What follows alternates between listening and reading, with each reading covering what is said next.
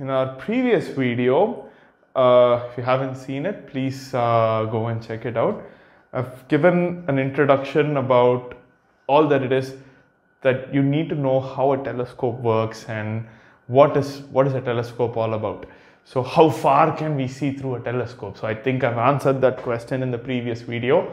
Now in this video, we'll go a little bit more deep dive into what can I do with a telescope. So yeah, of course I can see distant object nearby, but why do we have so many types of telescopes? Why do we have so many telescopes across the world? What are the different types of telescopes? It's not just Newtonian, Galilean or Cassegrain. There are more of these. So what are the different types of telescopes? And well, can I have a super massive telescope and still do all the science that I can? So what are the limitations? So we'll go a little bit more deep dive into that in this video. So, so before I start, I just wanted to quickly showcase a Newtonian telescope. Sorry, I didn't bring my Cassegrain telescope here today, but this is a typical Newtonian telescope. So here, basically down here, you have the primary mirror, which I can show you briefly. So I think you can see it. So the primary mirror is all the way at the back over here. So that's the primary mirror. It's about 10 inches in diameter or 25 centimeters wide. So the light from the stars technically goes through this, hits the primary mirror, and then it comes all the way, it converges, it hits the secondary plane mirror over here, which is placed at an angle, and then this the light from the secondary mirror then focuses onto my focuser over here, where I'll place my eyepiece. So my eyepiece can slide in over here, and well, voila, I can now focus and I'll be able to see my objects. So this is a typical Newtonian telescope. Now the advantage of Newtonian telescope, as I said earlier, just a quick recap, is that a Newtonian telescope doesn't have as much as aberrations as a refracting telescope does. Now, speaking of it, I can show you another typical refracting telescope. So let me keep this guy down there. I think stay, good boy. Okay, so now this is a typical refracting telescope that I have in my hand. Now this one is more, these days mostly refracting telescopes are used for imaging. So I use my refracting telescope for my astrophotography setup. So I just insert a DSLR camera on this end, and then I plug it on a good decent mount, and then which tracks the Earth's rotation, which counteracts the Earth's rotation, which I'll explain in a second. And that's it. Then basically I can shoot images through this. So if you look over here, I think you must be able to see my primary lens, which is about 70 mm in diameter. And typically on all these telescopes, you will see a second number. So if I can bring it closer to the camera, you must be able to see two numbers. There's it says 70 mm and f6. So if you go to an online telescope shop, or if you go to a telescope shop, or you meet an astronomer, an amateur astronomer who has an entourage of telescopes like me, who's crazy about these things. If you ask about the telescope and the configuration of the telescope, typically we tell you three numbers. Three numbers that we are really proud of. We never talk about magnification, because magnification is something that we are not after. So one thing that we always talk about is the diameter of the primary mirror. So the diameter of the primary mirror is what matters the most. The second thing is what we call as the focal ratio. So typically, like say this one is an f6 as well. So what do I mean by f6 is that the focal length of the telescope is 6 times that of the diameter of the primary mirror.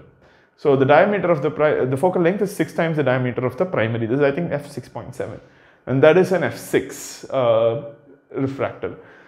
So what does it mean? Like, why do we care? So let me just recap all the things again. So one thing is that the larger the focal length, the greater is the magnification. So the magnification goes as FO over FE, and the resolution, like how close of two objects can I see as two separate objects, the resolution goes as 1.22 lambda over the diameter of the telescope. So this is what matters to us, like this second number is what that matters to us the most. So the shorter the focal length, we generally prefer shorter focal length and larger diameter. The reason for that, I mean, we have two main reasons. One is, as I explained in the previous video, now if I have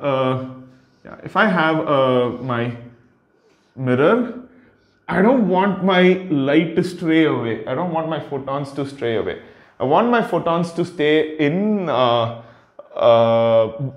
on the path that I have designated for the light. Or I don't want any other stray photon, like let me take some random light sources around. I don't want any stray photons to, you know, step in and interact with my main optics. Now, if you look at, say for example, this guy over here, he loves stray photons. As in, now I've got a light source over there. Now if I have a star somewhere over there, this guy will also like take these light, hit it in there, and you know, interact with my optical path. So these things are going to mess up my image quality. So the shorter the focal length, the less of chances I give for that. It's more of a practical reason. There's no big scientific reason behind it. It's just a quick practical, like, you know, rule of thumb. The other big thing about having a shorter focal length is that now, as I told you, like most of the objects in the night sky are super wide, right? Now, most of the pretty objects that we go for, that we really prefer, let's say Andromeda Galaxy, deep sky objects, right? Andromeda Galaxy, or Ophiuchus star forming region, or Orion Nebula, or any of these nebula, they are humongous objects. So Rho Ophiuchi, which is like a really beautiful star forming region, or Eta Carina, the Carina Nebula. Google these names, Google Eta Carina, Google Rho Ophiuchi. If you look at it in real scale, they can easily occupy a significant chunk of the night sky. So you don't really need this telescope. If I use this telescope, I'm going to look into a tiny portion of that Ophiuchi cloud. So that's why we don't really need a telescope in all these situations. But if I want to say shoot an image of Rho Ophiuchi, or let's say Andromeda Galaxy, this guy is going to do a good enough job for me. Now, the point here is this is an f6, but the diameter is small, which means I won't be able to resolve the stars of Andromeda Galaxy as good as this guy over here. So that's my downside. But if I want to get my resolution and I still want to shoot Andromeda Galaxy, I can go for a shorter focal length telescope. So typically, like say like motorcycle enthusiasts, they really love about the BHP, the braking horsepower of the motorbikes, right? Or it can be the rake of the motorbikes and stuff.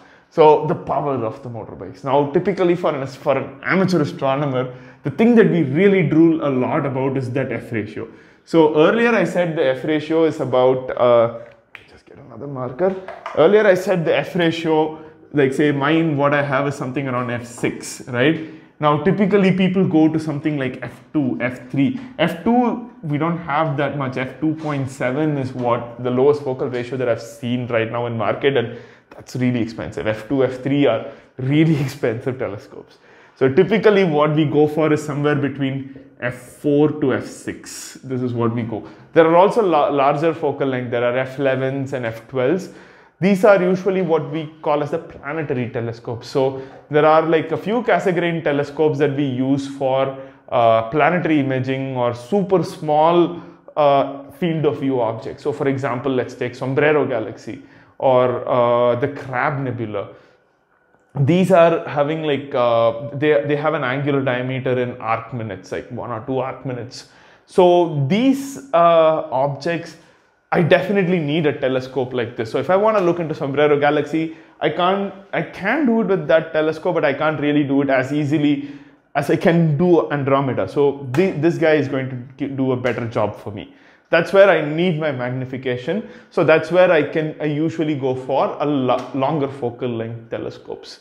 But again, over there, I still have to keep in mind that my quality of the image goes down as I go for a longer focal length telescopes. So f10, f11 telescopes, you have all these Celestron SCTs and stuff. People generally use it for like super short FOV objects, field of view, what we call as FOVs, field of view objects, or planets, because in planets I need both resolution and magnification. Quality wise, it's fine, because now again, the quality, there is another reason that hits us, which is the brightness of the object. So the further out it is, the fainter it is going to be. Now planets and moon and everything are really close by, which means they're bright enough for me, so I can, you know, relax a little bit on the quality. So say if I want to shoot or in daytime and I have a really horrible camera, I'm still fine because I have enough light around me. I can still shoot a decent video out of it. But if it's nighttime and it's dark, I really need a good camera. So that's the difference over here. So like I can go for lower quality, but I can still compensate it with the processing. But for night sky, and if it's like say something that I don't really need a small field of view, I can go for this. Now, just a quick overview. Now I'll just get to the main part of this video on why, what can we do with these telescopes? What is, so I'll go with, say, let me start with a few science cases that we can do. So mostly let me start with the amateur telescopes, and then I'll go with what I used to research on, like what are the kind of instruments that I worked with professionally. So for amateur telescopes, typically what we do is we place a camera at the end over here. Instead of an eyepiece, we remove this whole part typically, or typically we remove this part and we place a camera over here with an adapter, or I keep here, or I also have a T-ring adapter that I can put over here or on the other telescope. And basically the whole game with astronomy is about collecting as much as light as we can. Now again, coming to another part of this is that why we amateurs or we astronomers really love telescopes with larger diameter. Now if you look at this, what does it remind you of? It reminds you of a good bucket, right? So telescopes are also nothing but light buckets. So that means the larger the bucket I have, the more photons I can collect. Imagine it's almost like a rain, right? So the larger the bucket I have, the more photons I collect. The more photons I collect, the easier I can see the object, because these are like super faint objects that are really far away that I'll only see, that I will only get 1 or 2 photons out of it. So the larger the bucket, the more photons I'll see. So that's why we always prefer going for larger and larger telescopes, because they can collect more and more photons and at the same time give us better resolution and also give us, you know, good sensitivity. So now that's where how far I can see through a telescope, right? Question comes in. So the better sensitivity that I have, the further I can see. Now imagine with my eyes, I have the ability to control the exposure of my eyes just like how I can do it on a DSLR camera. Our life would have been so much different. I would have used the long exposure and sit over on a lawn and then under the night sky and I'll just enjoy my life, because I can see as far as I can. Because the longer I expose my eye, I don't need a telescope. The longer I expose, if you just do an ultra long exposure, if you look into the Hubble deep field, or right now the new James Webb telescope's deep field, right? They're all ultra long wide, long exposure images. Now, I remember the Hubble one, it took almost 1 month. They were just looking at an empty patch in sky. It was completely empty. Every day, 1 hour, they were shooting at that empty patch for 1 month.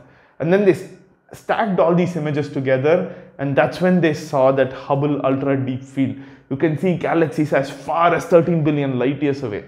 So if a Hubble telescope, which is about to the size of a school bus, about 2 meters in diameter and about to the size of a school bus, can look that far, even this guy can do the same thing. He can also check out all the way till 13 billion light years. It's just that our eyes or our cameras are not sensitive enough to actually record it. And also, well, the bucket is a little bit small, so which means I need to shoot long enough to collect as much as photons as, say, the Hubble can collect. Now there is another, so this is what we generally do, what we call as astrophotography. We place a camera over there and we take pretty pictures. Now, is pretty pictures all that it is? No, not exactly. You can do some really good science with it. Now, I'll just give you a couple of use cases, what you can do. So, I know a friend of mine, Dr. Vishnu Reddy, who's like a professor. He has discovered asteroids. Now, typically what we do as asteroids, like how do we discover asteroids, right? So, if I look into the night sky and I see a lot of stars, now, if I keep tracking them, now, the stars will remain in one place, right? Because I'm tracking them, which is I'm just counteracting Earth's rotation. So when I counteract Earth's rotation, I can my stars are going to be fixed. If I make sure the stars are fixed in my place, there will be like one tiny rock that just zips through. Now, typically these things are our asteroids. Now, you have to have a little bit of luck, and you have to check, and you have to have persist. You need to try a lot. You need to have a lot of tenacity and persistence, and you can find an asteroid. So this is one hobby that you can do. The other one is exoplanets. Now, for exoplanets, sensitivity is the key in the game. Now, what happens with exoplanets is that there are different ways in which you can detect an exoplanet. One way is what we call as the transit method. Now, what we call by transit method is if I have a star, okay, and if I have a source of light and I have something that's going to block my source of light, the amount of the brightness of that star is going to dip over time, right? Now, if I see there is a dip in time, now that means, hey, there's a planet going in front of it. So there are all these different science cases that you can actually do with a telescope and a simple DSLR camera with a telescope like this one. So that's the whole, say, use case of telescopes. From an amateur level, you can do science, or you can do astrophotography, taking pretty pictures of the night sky, and well, you can actually take pictures that are literally out of the world.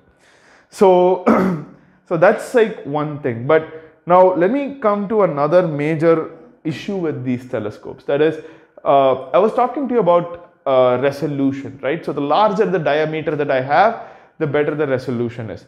But then we have another problem in this whole situation. The problem is the air around us and the atmosphere that we have around us. Now, as we know, our air or atmosphere has water vapor and whatnot, and it has its own refracting properties. Just like the lens on that telescope or the mirror on this one or the lens on my eyepiece. It has its own refracting properties. And this air, unlike that lens or the mirror or my eyepiece lens, it's super turbulent, as in the system keeps changing all over the time. As in within like a few milliseconds, I will start seeing a lot of different changes in the atmosphere, right? This is what in astronomy we call it as seeing, astronomical seeing. Now, this is the main reason why we see stars twinkle. The reason why they twinkle is that I can basically, so I have my star over here. If I, on an ideal situation, have like waves coming from the star, and I have my bucket over here, which is my telescope. I collect the waves, it comes in, it hits my mirror. Okay, and then I focus it onto my secondary, and for now let me say I have a Newtonian, and then I get it to my eyepiece, and then I observe over here. Now this is on an ideal situation when I don't, it's just the star and my telescope, great. But that's not what happens over here.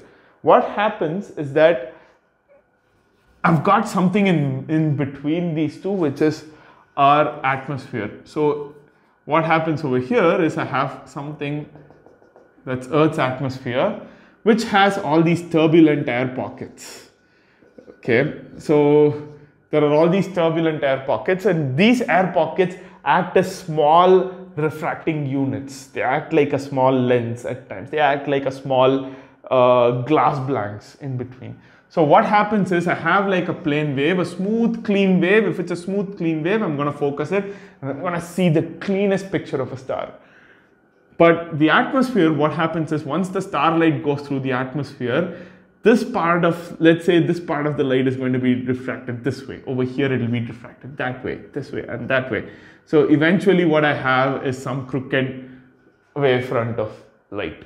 Now if it's crooked, my telescope is going to be like, dude, I wanted a clean one. Crooked one, it's not going to give me a cleaner image. So what happens is, if you can actually see a similar effect if you look through, say, a desert or a racetrack. You will see, like, you know, some the image wavering at the distance. Now if you look at the moon through my telescope, you can easily see that on the surface of the moon you will see like waves going on. It's not some waves going on the moon, it's basically the atmosphere above us that acts as a second lens that messes up our whole system. Now that's the reason why we started putting telescopes in outer space. So that's the reason why we have James Webb Space Telescope, we have the Chandra X-ray Telescope, we have Spitzer, we have Hubble, we have Herschel, Kepler, so on, and now also TESS. Yeah, so all these telescopes are in outer space because, well, one way out of it is getting out of this entire mess, right? I have a mess right above my head. What can I do? Let me get out of there. So that's the reason why we go to outer space with our telescopes. But again, like, you know, we have to rely on the engineers. We can't take, you know, whatever, a super massive telescope over there. So typically what we use is something called as adaptive optics to clean it up. Well, what it does is it measures how much off it is in each of these points through something called as a wavefront sensor, and then the light goes through the wavefront sensor before it hits the camera. It goes through the wavefront sensor, and the wavefront sensor, what it immediately does is it knows how far it is, right? So it immediately counteracts. So it just places a mirror that goes in the opposite way, and it counteracts, and so which means my telescope will see a cleaner, flatter wavefront hitting my mirror. So this is what adaptive optics does. So these are just like, I'm just saying this just to give you an overview of what is happening over there. So now this is like one problem that we have with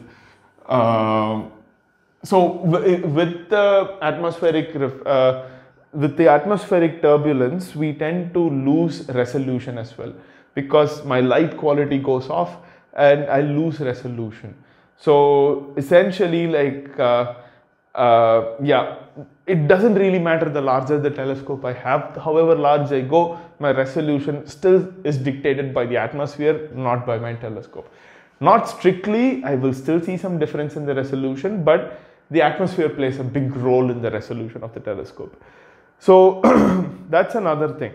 Now, okay, now again, the game is all about having the widest telescope as possible, right? It's not about having the longest telescope possible. Having the widest telescope possible, having the most sensitive camera in the world, we can do magic. Now, this is where, again, like, we have a few other issues. That is, how big of a telescope can I build, right? Now, with this mirror, it's a mirror blank, it's a solid object, right? It's just, I have the same problem with the lens. I can't build a lens that is like, you know, 10 meters wide. I can, I mean, no one can stop me, but well, I have gravity that can stop me, and one small thing, I can break it. So there is another problem, that is, well, gravity, right? This is not a simple structure, right? I have a mirror blank that is like this. Then I've got a concave structure over here. That means I have more stuff on these two sides and less stuff over here.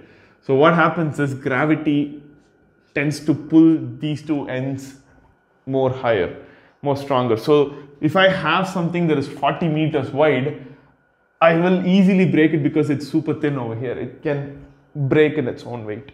So what we generally do, this is like one, so I can't, and also like making a smooth surface that is like 40 meters wide is a nightmare. So what we generally do is we make smaller segments, like kind of a honeycomb.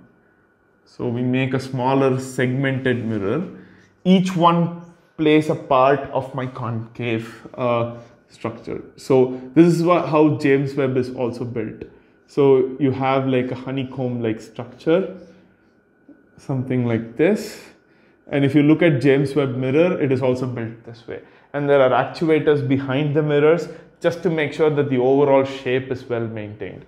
So that's how James Webb, or another telescope that I've worked with, the Grand Telescope Canarias GTC in La Palma, it's about 10.2 meters wide. So largest single piece mirror that I've seen is about 8 meters wide, which is at the Very Large Telescope Interferometer in Paranal, Chile. So I've been saying about VLTI. So now, again with the segmented mirror, I can only go till a certain point. Now we have there are two telescopes that are currently coming up. One is the TMT, the 30-meter telescope, and the other one is the ELT, the European Extremely Large Telescope, which is 42 meters wide. Now, these two telescopes, again, they are still 30 meters and 42 meters. We are greedy. We want the biggest telescope possible, again, right? So, what can I do about it? I can't have, if I had the ability to build it, I would build a telescope that's 500 meters wide. Or I can even build a telescope that's a kilometer wide, right? And I can be able to see, I can resolve the distant galaxies. And it's not about being able to see it, it's being able to resolve them. I can see all the small stars that are there in the distant galaxy over there. Or even if possible, I can see, few other finer details on Andromeda galaxy, or in the inner parsecs, in the inner region of the Andromeda galaxy, where you have the active galactic nuclei, you have the narrow line region and broad line region. There's a lot of activities going on over there. There's a supermassive black hole which eats up stars left, right and center. So, and also say Newtonian physics fails over there. Okay, one of my colleagues recently, in 2017, she actually became pretty famous. She had interviews in BBC and so on, where she found out precessional orbits around the center of our Milky Way. For this, I need a super good resolving telescope. Or in my own case, if I want to, I look into some objects called protoplanetary disks or exoplanets. Now, if I want to see exoplanets, I want to resolve them right. So that means if I have a kilometer telescope, I would be even able to see the Earth-like planets which are in the inner regions of the system. Now, typically with a decent resolution that we have right now out there, I might be able to resolve some hot Jupiters or Jupiter kind of planets that are about 3-4 astronomical units. So one astronomical unit is the distance from Sun to Earth. 3-4 astronomical units is something between Mars and Jupiter. I can resolve a Jupiter kind of planet over there. So which means if I'm an alien and I'm looking at the solar system, with the current thing, I would be able to only see Jupiter, Saturn, Uranus and Neptune. I won't be able to see the inner planets. It's Mars or Earth. So which means if I build a large enough telescope, I can see Earth and Mars, because that's where the game is, right? That's where we all live. As an alien, I would, as an Earthling, I would love aliens to see Earth, right? So that's the point. But now we can't build a 1 kilometer wide telescope. So what is the other way out around it? So that's why I was explaining to you about the interferometer. So what we do here is that we basically take, instead of one giant telescope, we place multiple telescopes that are separated by a distance, and we then collect light from each of these telescopes, and then we combine them together, and together they work almost as good as a telescope. That is, say if I separate this and the largest distance between them is about, let's say, 1 kilometer, I will have it almost functions as a telescope that is 1 kilometer wide. I have some limitations over there. I can't do as much of a clear picture as a good old single mirror telescope can do, but I can still do some pretty good science with it. So I just wanted to give you an intro about that one. So this is exactly, so I just wanted to have a quick deep dive into what other things are around telescope, what are the stuff that affects us, and what can you do with a telescope. So it's not just about looking at the planets or galaxies, it's about taking good pictures. It's also about it's about taking good pictures about it. It's also about doing really nice science about it. And also, I wanted to quickly explain this before closing this video about choosing the right telescope. We always, even I have done it, everybody does it. Our first telescope is always a bad choice. It's almost like buying a car.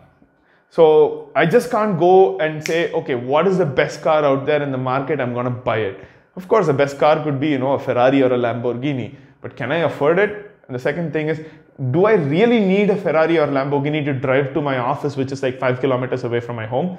No. So I don't really need a Lamborghini. A good old Suzuki or a good old Ford can do the job for me, right? So why do I need to go all the way up there?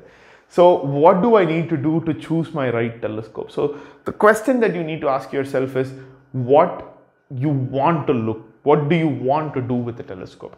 As in, say initially when I started, I said, okay, I want a telescope. Why do you? So my teacher, Professor Devadas, was like a 10-year-old kid who wanted to see everything. He said, why do you want a telescope? I said, yeah, I want to check out the moon. I want to check out the planets. This is what everybody answers first. I did the same thing. And he said, okay, hey, here you go. There's a 6-inch f10 telescope, just use it. So it was a 125 mm wide and f10. So that means it's 1250 mm is the focal length of the telescope. I was happy. I pointed it to Jupiter, I pointed it to Saturn, I could see everything. I was happy. And then that's when I wanted to look into deep space. So I started pointing it into globular clusters. I started pointing it to galaxies. And then I realized, okay, all these galaxies and globular clusters are nothing but white fuzzy blobs that I really need to look hard to find it. So that's when I was like, okay, this is not my telescope. And after that, I realized, okay, this is what I need. Because this guy is not really good with planets, because this one is an f6, like shorter focal length, which means not that great in magnification. But then this guy can resolve good, and he can collect a lot more light than my 6-inch f9 telescope, which is another Newtonian. Now this one can do even more wonder. Now this mount is called a Dobsonian mount. I can explain it in a future video if possible. Now that's when, so that's the next telescope. With this I can do Messier hunts. I can go, there's something called a Messier catalog. It's a catalog of 110 deep space objects. I have done Messier marathons, Messier hunts and everything with this one. But is this the right telescope again? The answer is no. Because after this, I met a lot of people who got into astrophotography, and I was like, I wanted to do astrophotography. I tried to plug in a camera over here.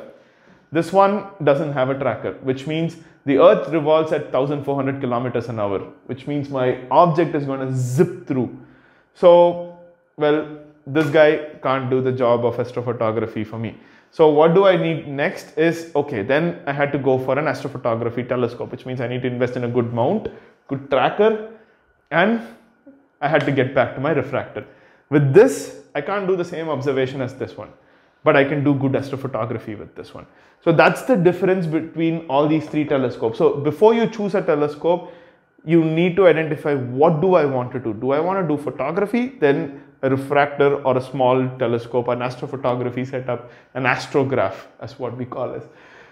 That is more cooler for astrophotography. If you want to do observation, especially deep space, well, a good larger diameter, smaller shorter focal length telescopes like these ones can do magic. But again, moving them around is a nightmare, as in transporting it from one place to another is a nightmare. Or if you want to look into planets, go for a good Cassegrain long focal length telescope. But my advice always, before I close the video right now, my advice is, first, understand the night sky. Look up at the night sky, learn the night sky first. Try to understand the constellations. As I said, you don't need a telescope. If you go to a dark enough site, Andromeda galaxy is just in front of you. You can see it with your own eyes. You don't need a telescope. It's 4 times bigger than sun or the moon. So you can really see it without a telescope. So After that, try investing in a good binoculars. A binoculars can get you even better resolution, and you can easily carry it along with you. And then you have an idea on what you want to do. Do you want to go into astrophotography? You want to do deep space observation, or do you want to end up, you know, spending all the money that you have on with you, like what I did, and well, be broke and have too many telescopes at hand? That's what happened. So with that being said, I would like to close this video. Thanks for watching.